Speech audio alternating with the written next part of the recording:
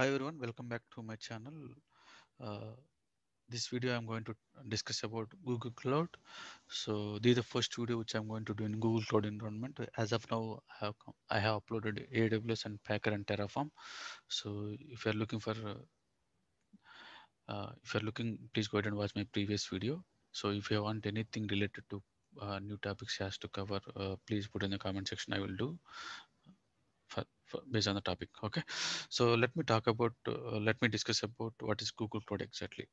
So I just created my Google Cloud free tier account. When you click the free tier account, so Google also come up with the free tier account. How we do in AWS and MS Azure, the same way Google also is going to is available for free tier account. So you can use for the 20 plus free product available. So they're going to give, when you create the free tier account, they're going to give the $300 free credit. So for the new customer, so you can play in fully explore. You can spin up all the resources. So in different different way. You can go with the Terraform, you can go with Python, you can play so how we want. But as long as once you complete the credit limit is crossed, so it won't be chargeable. Then you have to upgrade. So if you can see free tier, there are free usage is always free, limit available. So you can see the cloud run and the free storage, compute engine. So there are a few. So what are the free resources is available? You can see Kubernetes also is about cloud function and app engine. So if you scroll down, there's a BigQuery and 1 terabyte is per month. You can play whatever you want. So there are few. So you can do whatever you want. So based on your limit. Okay. So you need to please make sure when you create a spin up, you can see the billing section how much you are using. So based on that, the credit is going to chargeable. The amount is going to chargeable from $300. So when you are fit, when you upgrade, so that has to go, pay has to go at the end of the month. You are going to get the bill. Okay. So let me discuss about what is Google Cloud exactly. So this first topic which I'm going to talk about in project in Google Cloud. So project is nothing but one environment. Let's say consider as a project is going to uh, project is going to organize all your resources. So a project consists of set of users and set of APIs and buildings and authentication and monitoring.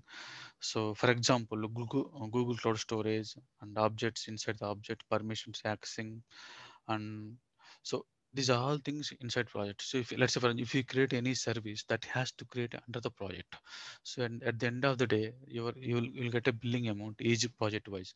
Let's say for example, you have a three four in let's say three let's say for example we have a three non-fraud environments available, dev one sys and UAT environment. So if you want, you can create all together in one project. That's the end of the day, end of the month, you're going to get the one project billing amount. Otherwise you can split into three projects. So each environment you can create one project. Within the project we are going to create all the resources. We are going to make authentication. If you want to give someone to access for the any environment, any project, we are going to set up a user. Then on the top of that, whether you want to go with a specific user admin access for within the specific project or read only access within the specific project, that has to be had to decide. Okay, when you create a project, so there are the following there is three identification for the project. One is for the project name, one is project ID, and the project number.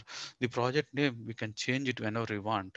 The project ID is always unique and the project number also always unique. Okay, let me go ahead and see. I just created my free tier account. So when I created, you can see that my project info available. When you create an account, they always default is coming is a project, my first project. Okay, if you want, you can go ahead and create a new project. That's a different one. I'll talk about next video. These are the default which I'm going to talk about, discuss about now. The project ID is always this one, project ID. And if you can see all the services, and you can see all the services and everything available. Whenever you want, you can go ahead and spin up. Okay, let me go and discuss a little bit about what is project. So if you scroll up, you can see.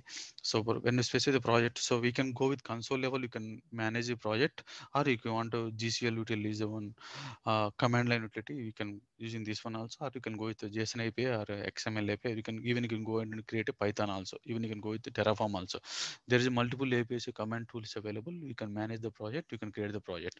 So project permissions. So the project permission is nothing but so identity IAM management. So see somebody when you create we are discussed. So if you, when somebody want to give the access in the specific AW, you can give the project. On the top of that, the user, what kind of access we have to assign, whether it could be read only or read only, or you can go with the specific resource also. Resource means, let's say for example, we have there are few resources available.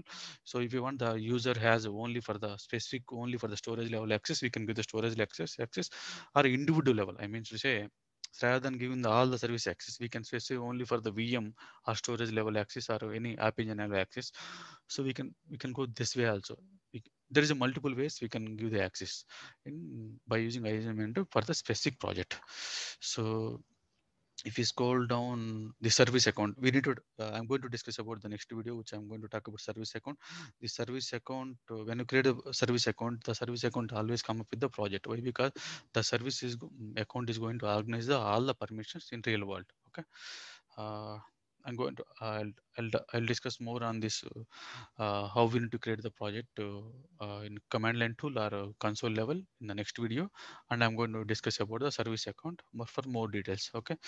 That's all from my end for this video. I hope you guys like my, I hope you guys it's useful for you. So if you like this video, please do subscribe my channel and to like as well. If you have any comments, please put in the comment section. So I'll try to reply to you and get back to you. That's all from my end. And also I'm going to keep uploading weekly 2 videos in Google Cloud environment. Okay. Thank you.